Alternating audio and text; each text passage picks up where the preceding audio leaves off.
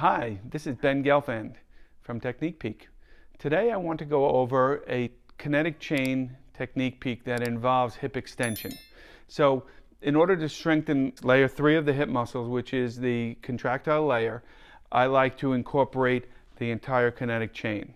And that comes from some descriptions of the 4-layer principle, adding a 5th layer for the kinetic chain and how things integrate together.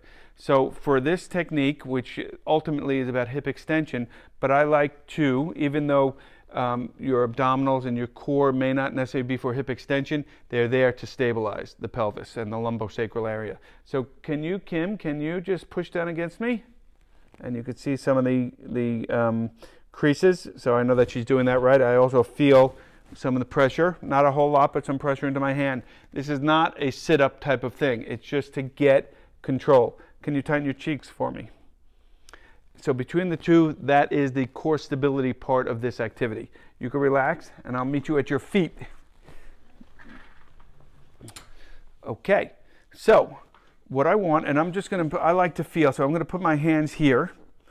Again, wide hands, not a finger, because it'll be too pokey and it could cause pain. So can you tighten up your stomach for me, your abdominals? Good, and you can see the movement there. Cheeks. And now can you push down against me? And what's going to happen is your hips are going to lift up a little bit more. So it's sort of a bridge without the bridge, okay? Or it's an extended bridge. And this is all the hip extensors and the hamstrings and the calf and really all along the whole kinetic chain. So relax. Here, going in and out makes no difference. It's not in the same plane of motion. So for this, I just need her to tighten her stomach again, tighten your cheeks, and push down, trying to lift your butt up. But I really don't want a whole lot of movement here. This is isometric, and the movement is just to let me know that she's using the correct muscles. And let it go. And let's go one more, Kim. Tighten up your stomach, cheeks, and push down. Great.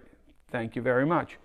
So this technique and the other kinetic chain techniques that we gave you in this series of Technique Peak can be done as a home program as well.